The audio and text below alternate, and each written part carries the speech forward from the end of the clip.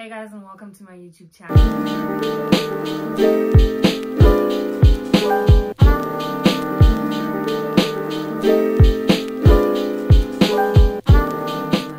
And yeah, well, that didn't really go as planned, but anyway, welcome to my YouTube channel. If you're a new subscriber, thank you for watching this video. Make sure that you click the subscribe button and the notification bell to make sure that you get notifications each time I upload a new video. Guys, this is a lot of work, but anyway, make sure that you click the bell button once you've clicked the subscribe button if you haven't done that already. And if you're a returning subscriber, what do you do, baby? We've rebranded and moved from Sunflower with the 4C. My channel is now called Majrita Tina, which are both my names, Majrita Tinae. So yeah, just in case you're wondering who's this, that's probably popping up in your notifications or whatever. But anyway, today's video is going to be a vlog, I think. I'm just gonna do a quick get ready with me. I'm gonna time lapse the get ready with me, and then I recently started working for, well, consulting for the Mesh. They are an event. Well, it's an event. How do I even describe it? It's an event. So I do event management for them. So this is the first event that I'm going to be managing for them. So yeah, I will obviously try and vlog as much as possible, considering that I'm going to be working as well. So that might be a bit difficult, but I will ask someone to vlog on my behalf. And yeah, I hope you guys enjoy this video. And leave a yellow heart in the comment section so that I know that you're here and you're watching this video to the end. Yellow diamonds in the light, and we're standing side by side as a shadow crosses mine. What it takes to come on.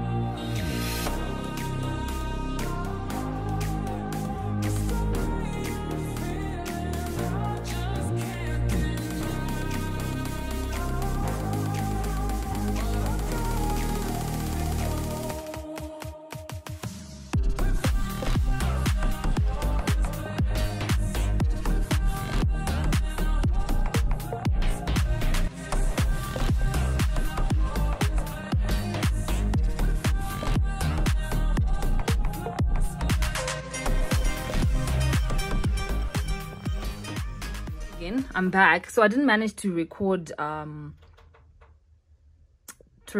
the get ready with me because I kind of got busy and I needed to finish some chores and I was running late. So I'm done with my makeup. I'm actually dressed. I'm about to leave the house.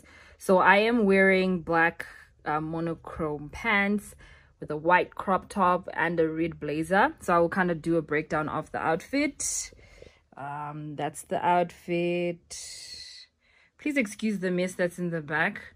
I recently moved back in my parents' house, so yeah, I'm still kind of unpacking. But yeah, that's my outfit. So the shoes are from China, Alibaba. Yeah, I bought them like a while back, 2018, I think. And the pants thrifted from Bulawayo Thrift, the one that used to be by City Hall. I don't know if it's still there because I haven't been there in a while. The blazer, I thrifted it here in Domboshava. The bag I bought from a friend. It comes with another one that's a small one. The crop top I bought from Style Maniac with a pair of pants, but I'm not wearing the pants right now. The necklace was a gift from my mom. The pendant is a set of slipper earrings that I don't wear anymore. The earrings I bought from a vendor in town. The hair is from My Kind of Hair by Chichi. I did try to straighten it, but like my irons are not working. So yeah, I did the best I could with what I had. So I will probably take it to the salon so that they can fix it properly. But that's my outfit. I think it really looks cool. I will probably take off the jacket because it's kind of hot. But yeah, that's what we're dealing with. Outfit of the day. Cute, right? I know.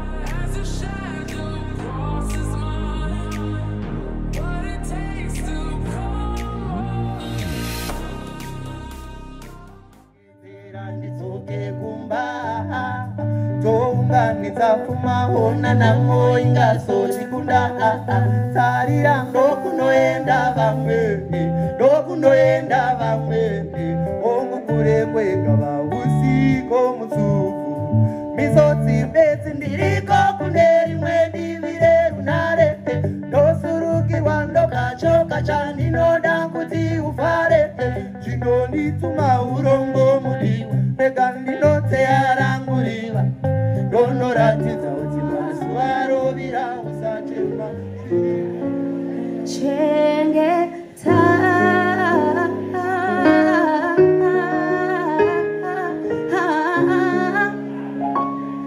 moyo wangu chengeta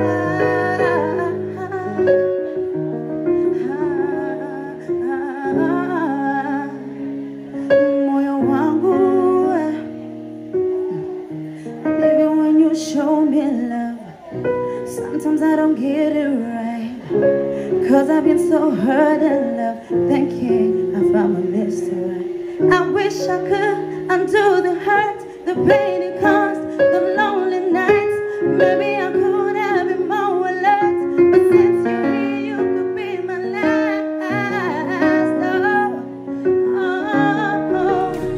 check it out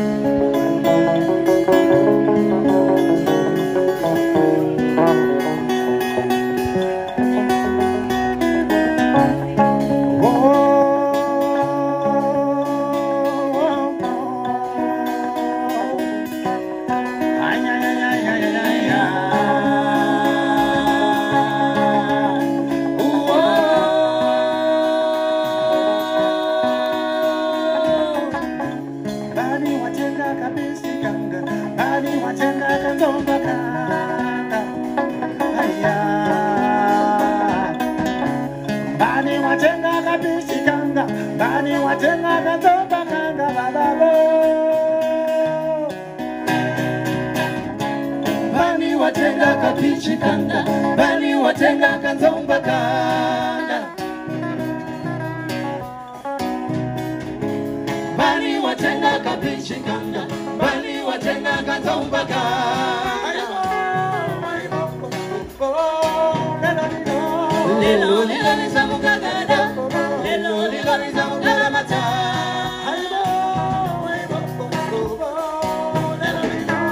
Lelo lilo nizamuka gada Lelo lilo nizamuka lamata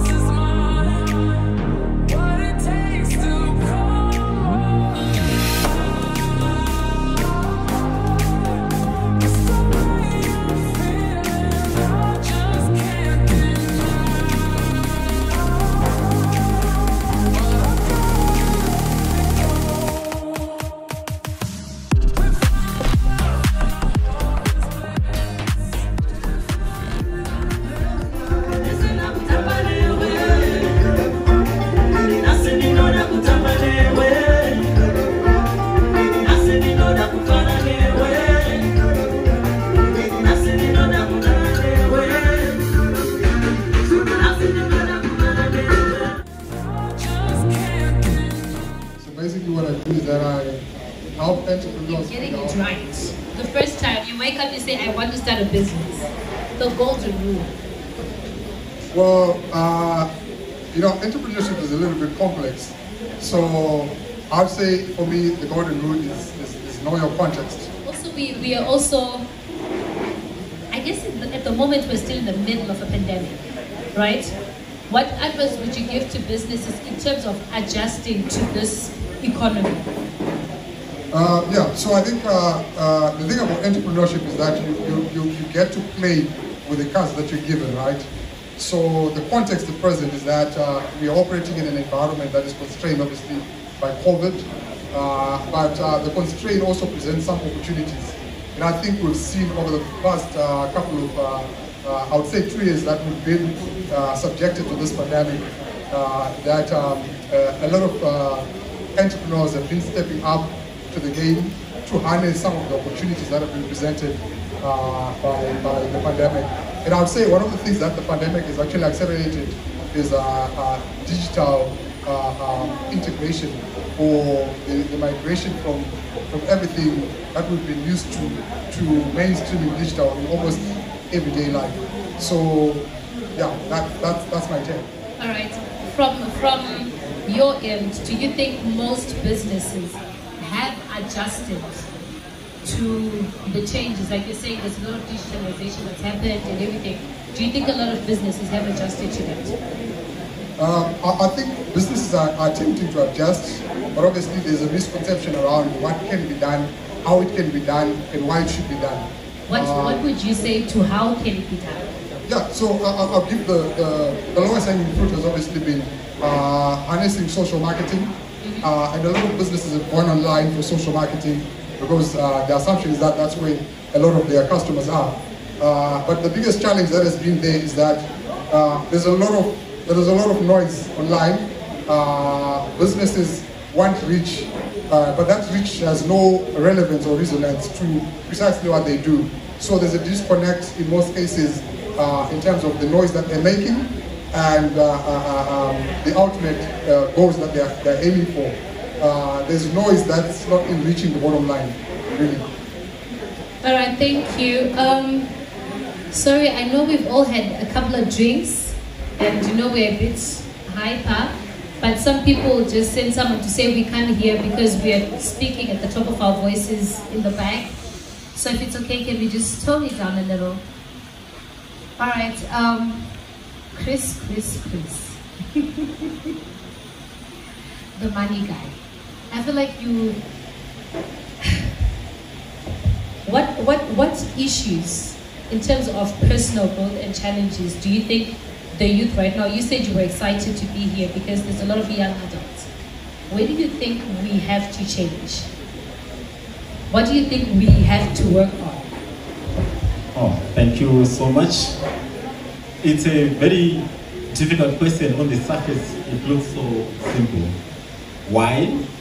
Because, the advantage of being youth is you can make a mistake and correct it tomorrow and it will not be too late. Unlike maybe a 40-year-old who is in the business of making mistakes, you see. But I think for myself, coming up, it was a difficult background. For those who know Gweru Mkoba, I think, it's a pure ghetto, like any ghetto you can think of, isn't it? And born a triplet, in a ghetto where your hero is someone who buys even the 40-year-old vehicle, just owning a vehicle or something, you would look at it and say, wow, I think this is something you can only dream of. So I think I accepted the fact that the background was poor, which is the first step you need to take. Because sometimes you live in hallucination to think the reason why someone is doing better is their luck. The reason why someone is doing better is a girlfriend or a boyfriend. Once you're in that trap, then sometimes it's difficult for you to make a next step. Or auntie who pushed my dream to be what I could be. The only way to accept poverty at that juncture was definitely just a textbook. If I go to school and I make it, I would rather fight to get a job with my qualifications. Why? Like I'm saying, no one had set pace for me. My dad was just you know, he was a hero, but an average man in the eyes of what it means to be successful. Working for Anglo-American then, but at a very low level. Living in a ghetto where if you've got a 2-bedroom house, that's all we could have. I think for those who have been to Werumkoba, you know, even when you are building your yards, sometimes you ignore the next portion even for a driveway because you know this place will never have a car driving in, isn't it? So it's a background way I then came from. But being a Christian who believes, and also being an individual up to now who just believes anything and everything is possible. No need, no reason for excuses. Major reason why most young people fail. They've got excuses. Secondly, they are looking for a solution from someone. You can't. I mean, look, whenever a solution, if you need a solution in your life, it has to start, it has to begin with you before you look for anywhere else. Even your siblings might not be a solution to whichever situation you are. And maybe third, people take for granted. I think because of economic downturn, things look ugly, but I believe education remains a ticket for one to escape poverty. But this does not mean that if you are struggling with schoolwork, your future is blind. It doesn't necessarily mean that. But if an opportunity arises, and for my background, it's a testimony of where I'm coming. If I know that this area I can do better than another way, then definitely you have to execute. But I think as we interact, there are challenges I faced them in life. Some of the challenges obviously have to do with every time you dream to go to the best school. But the only school you can go to, you know what we call upper top. When you just manage to be at school, and if you manage to register those 9 subjects at all level, then you are good to go. So what challenges? Secondly, you don't need to feel sorry for yourself. You know, in our communities, there's a thin line between arrogance and confidence. So sometimes you can be so apologetic to say, how can I be making so that people will not think I'm arrogant? Huh? It's a problem for young adults who are trying to make it. Because there's a caricature of a standard to say if you want me to give you an opportunity, it's either you need to be humble. And for them to be humble is to pitch lower than they do, even those who have made it in life.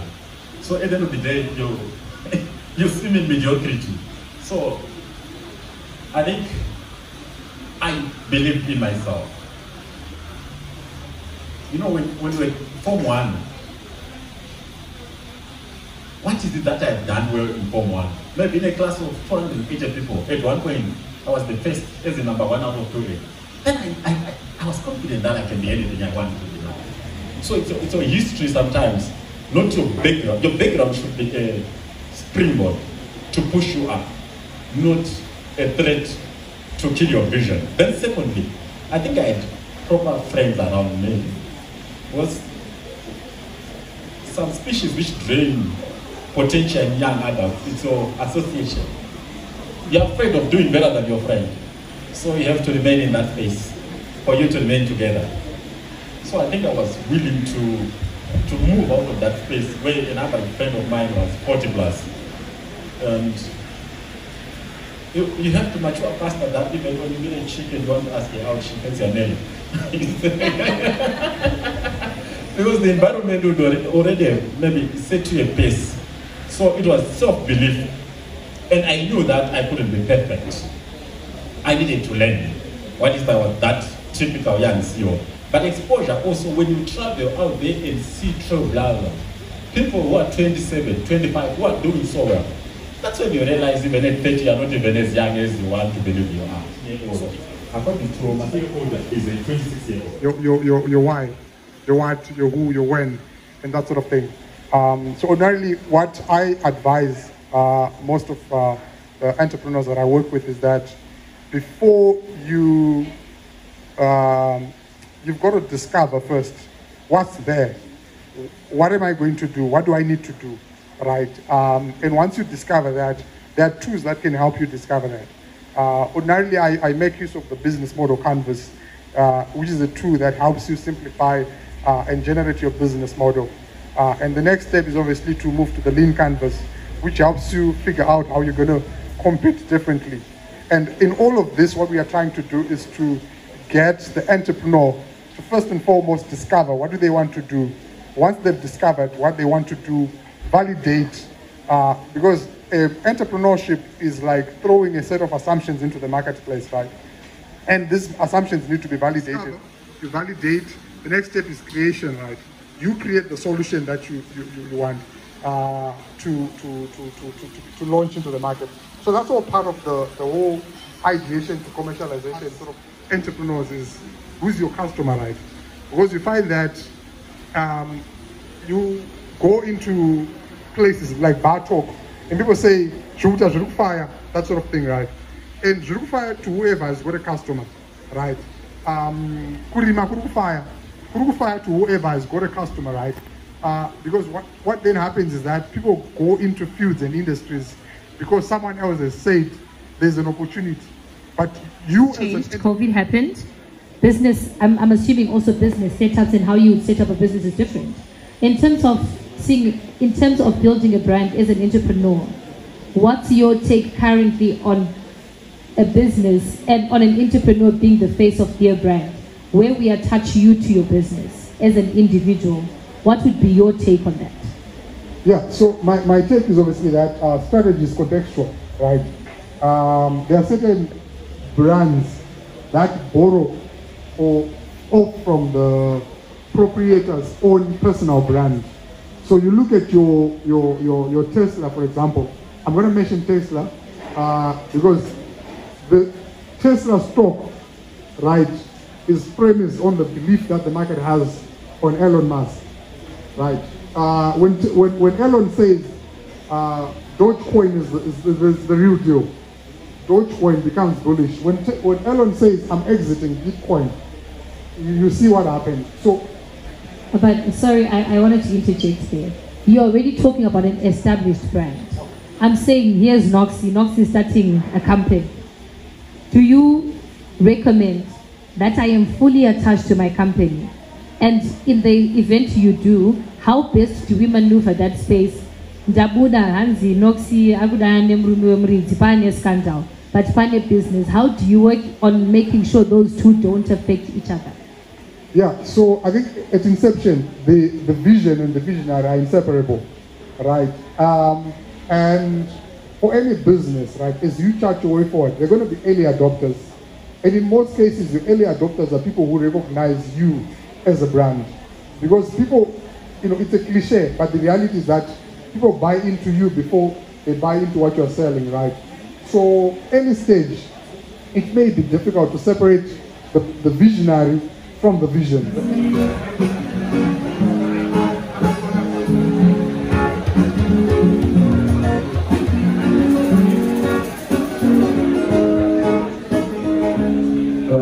Good evening, ladies and gentlemen. We go by the Fusion 5 Mangiro, and we are here today. We're going to be giving beautiful music as we celebrating the kingdom vessel of Mesh. So, hope you guys enjoy. The first song we're going to perform is our own composition. A song called Vura. Just enjoy.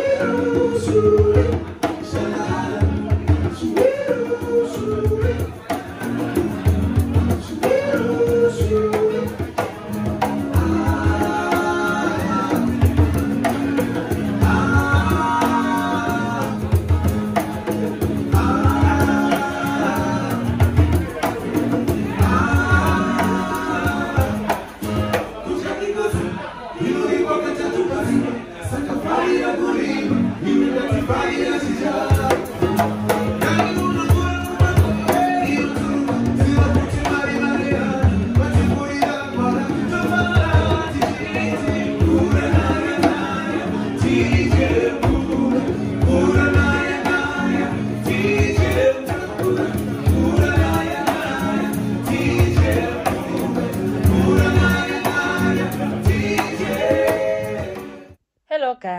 I come back. Yo, guys, it's been a long day. I can finally remove these things. Because, yes. There you. My eyes feel free. But anyway, guys, thank you for watching this far. I know that this vlog has been chaotic and it has been super long. But this is me resurfacing from hibernation in the YouTube world and kind of making a reappearance. So I hope you guys enjoy this, and I hope that if you haven't already, you are going to click that subscribe